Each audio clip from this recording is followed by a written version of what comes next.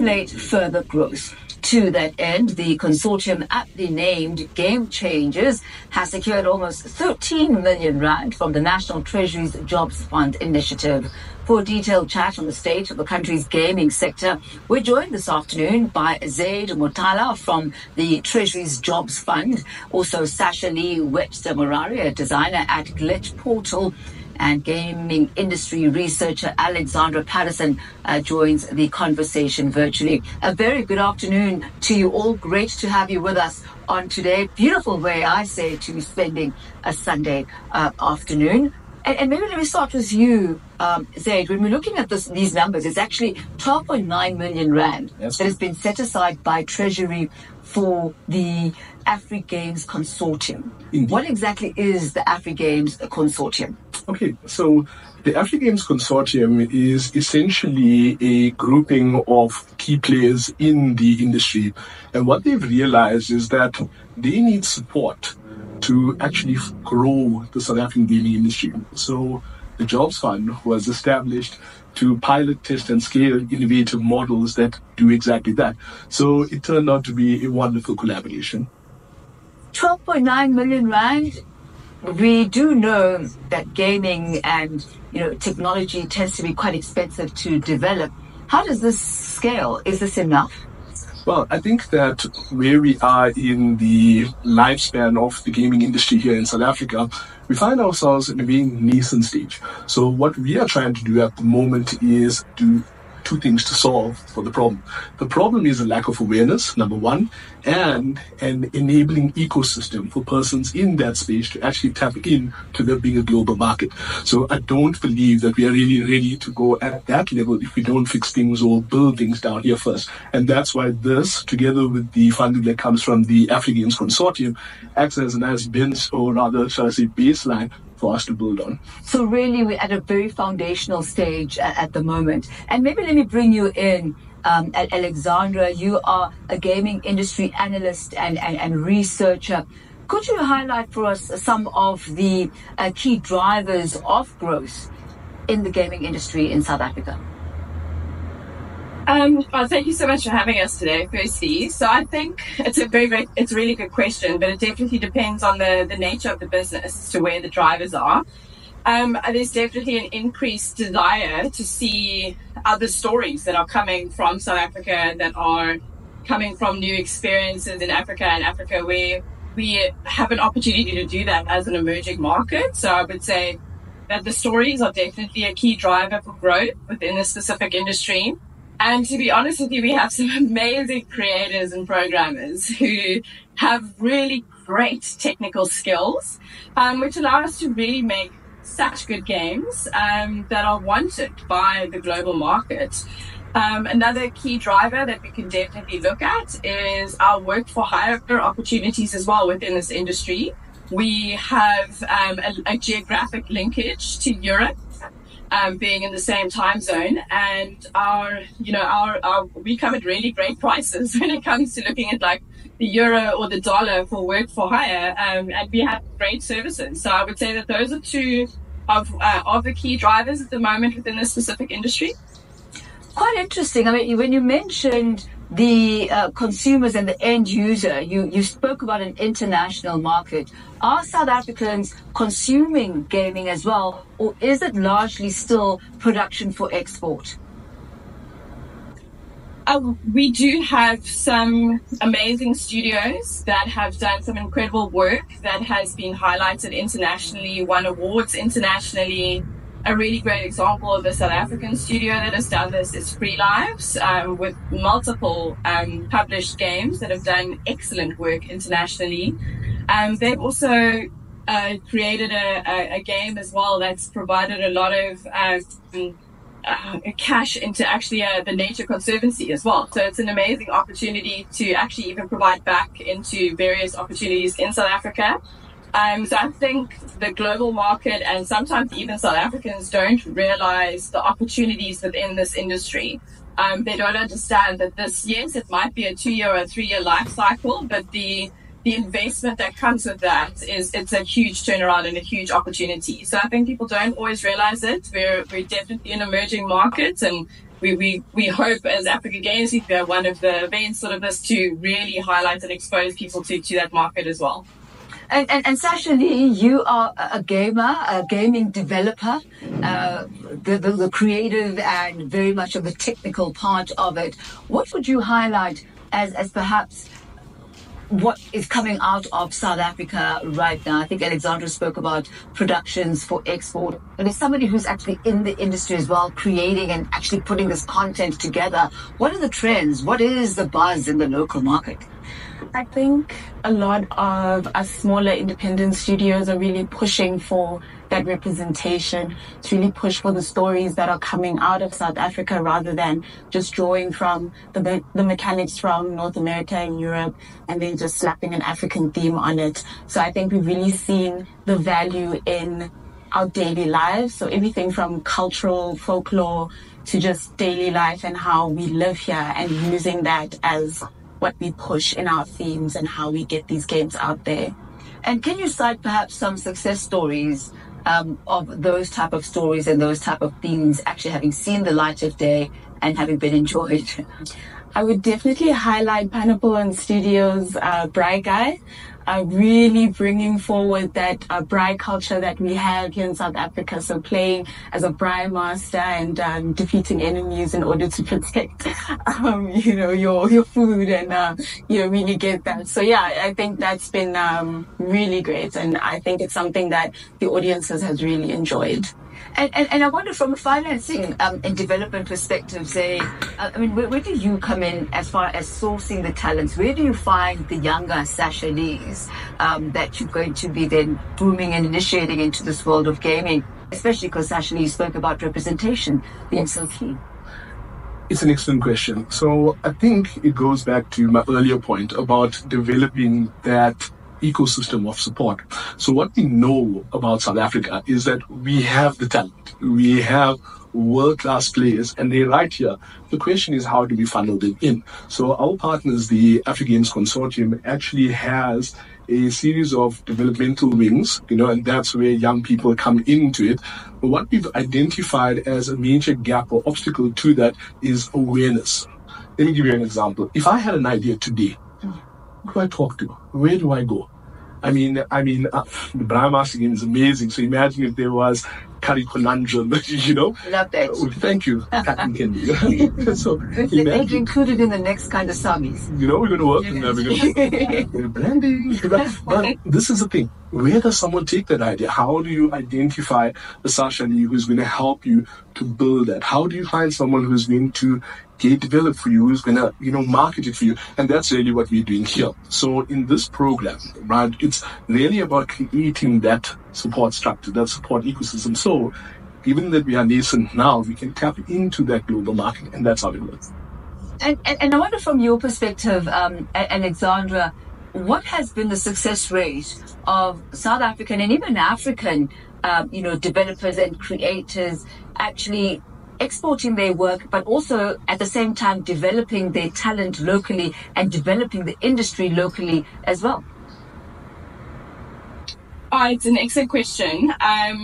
There's definitely two sides to that as an answer as well. I think we do have really great studios that have definitely exported some amazing games. There are more independent studios, so indie studios, that have almost self-published their games. Free Knives is again an example. QCF is an example, is another studio that's done this, and the Brotherhood.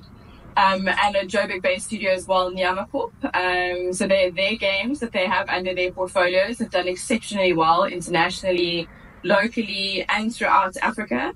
And they are definitely studios, I think, like someone like Sasha-Lee would look up to and say, these are guys that we want to be one day. As Glitch Portal, this is who we want to be. And then we do have, on the other side, a limited opportunity to create jobs within this industry due to the funding models that are available. So how do studios like the ones that I just mentioned create jobs? It is a little bit tricky, because obviously you need to be able to provide a salary that is livable, that is great, that can work within this industry. So that's also why this Afrigames Consortium is amazing at the moment, and the jobs funders come in and really assisted us in helping create these jobs, we do need these funding models in order to do that. Like I said, it's a 2 to 3 year life cycle as well. And the issue that we do have when it comes to local publishing of games, we don't have any publishers on the continent. So we do have to look at international publishers. They obviously then take equity in your business and don't necessarily assist with the funding. So it can be a little bit tricky on that side. So, obviously with the jobs fund coming in, it does help us quite a lot. And we're going to talk about that in a moment, Zaid. But before we do, Sasha, I want to talk to you about something that Alexandra mentioned here. What is the link between animation and gaming? Because there's a lot of talk around animation. I mean, there's just been a various number of activations and the usual Comic-Cons that have taken place. And there's a great synergy in those two. What is the link? Yes, definitely. So they're definitely not separate. They come together really well. So you need animators in order to have those seamless visuals in your game. So whether you're doing 2D or 3D animation, you're going to need someone who specializes in animation to make sure that things like movement, things like displays that come on, your pop-ups, animations, your visual effects, you really need those, someone who specializes in that kind of stuff to make sure that the player is immersed in the game and that they're not just seeing squares and blocks and circles moving around. So it really brings together the whole feel of the game and the aesthetic of the game. And really, the fact that it is a narrative, ultimately, right? Even when you're playing a game, there's a story that has to get you emotionally engaged as the player. Now, at which point of the process does that actually happen? Or is it the technology that comes before the narrative? Or is it the narrative that drives the development of the technology? It's usually the narrative that comes first. So you really need to work on your story. You really need to know where you want to take your player. So a lot of time goes into developing these stories and how the player is going to navigate. And game design actually brings that to another level because you're not just telling a story where the player is going to sit back and watch it like a movie. They need to be interacting and engaging with the game itself.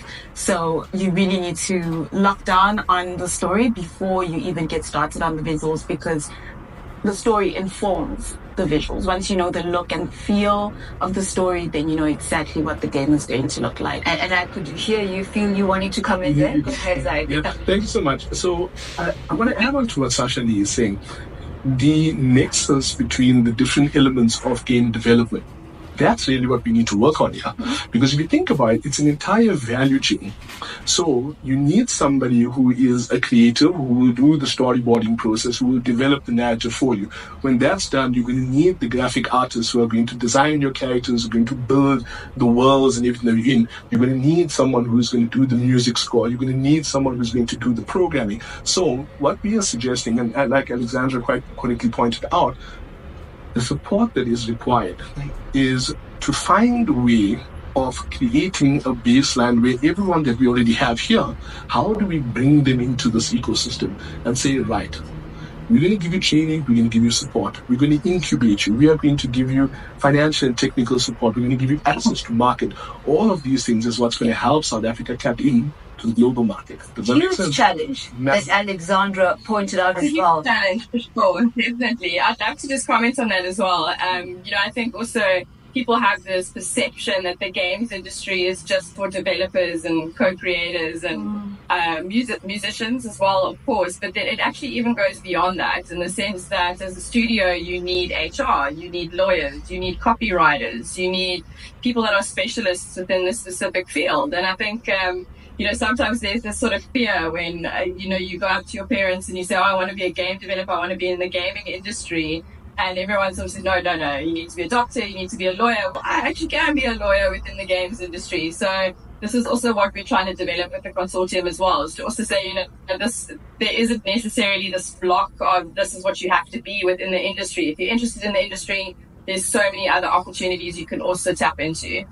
there's room for everybody. So I guess that's a bit of a footnote for parents there who are always telling their younger to get off those games.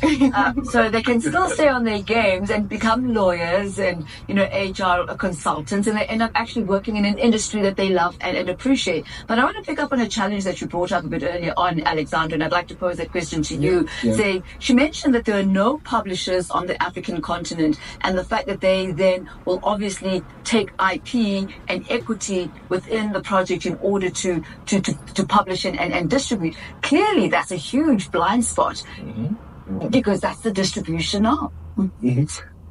So I agree. So this is really the interesting, and it goes back to your earlier question to Alex. Which one comes first? So do you need the graphics before you have the story, or the other way? And similar thing here.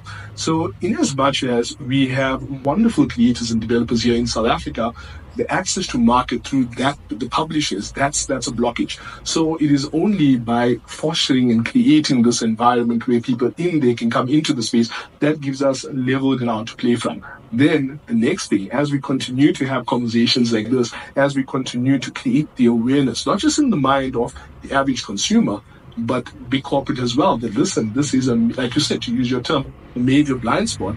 By us in the Jobs Fund is investing in this space. But what we are doing now is that we are looking to catalyze that sort of movement.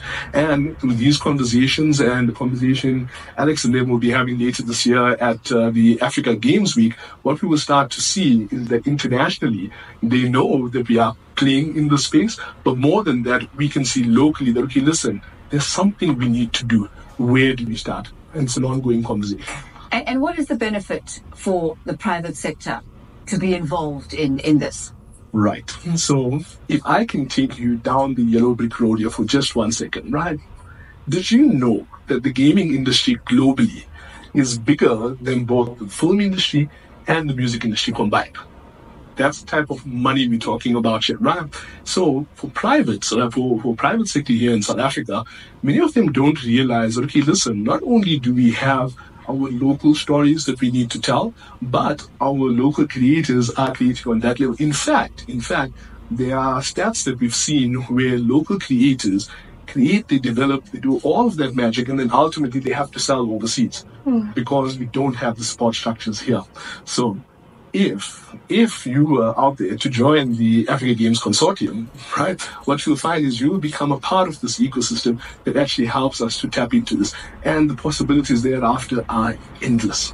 Sounds like an open invitation. Can anybody become part? Can anybody become part of the Afrigames Consortium? Well, what I would invite people out there to do is to actually check them out on socials, right? And what you'll do is you can reach out, you can see how it works. But also, and if you'll permit me, also check out the Jobs Fund. Look at the amazing projects that we do, not just in this sector, but other potential growth sectors as well. There's so much of magic happening right here in South Africa. And what we need is for South Africans like you and me to start plugging in literally and figuratively to see the potential thereafter. Sasha-Lee, I cannot resist. I've got to ask you, what are you working on right now? So we have put out our second prototype. It's called Josie Jam, and Josie Jam is based on the street performers that we see outside at the robots.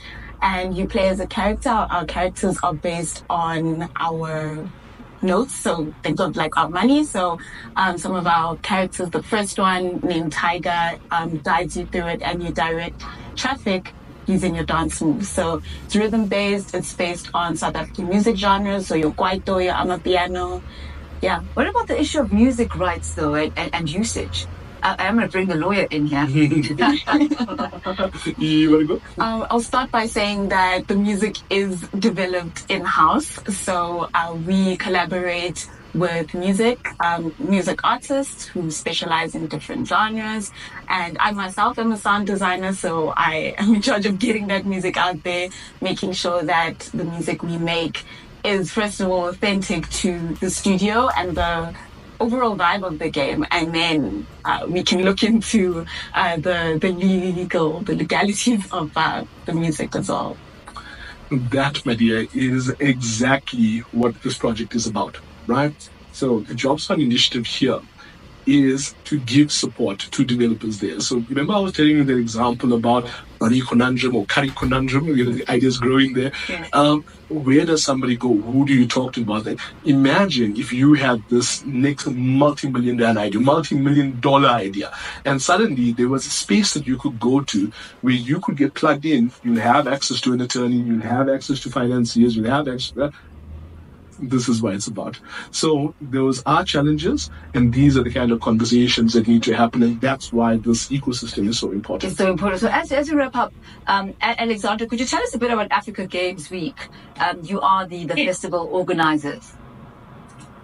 Yes. I'm the event director that sits on Africa Games Week. Africa Games Week is definitely the premier event for African game developers to showcase their work. And get exposure to an international market. So someone like Glitch Portal, who would be potentially coming to the event as well, would have access to international publishers, international marketeers, people that can assist with giving real-time advice on their game as well. We also bring in experts in industry to our event as well, so you get exposure to those experts. We also look at ecosystem development at our show as well, and showcase as many sort of South African and African game developers at our show. So it's extremely important. And of course, the consortium that we formed, that's Afrigames, we're a member of that consortium, and we are obviously the ones that help people get to market.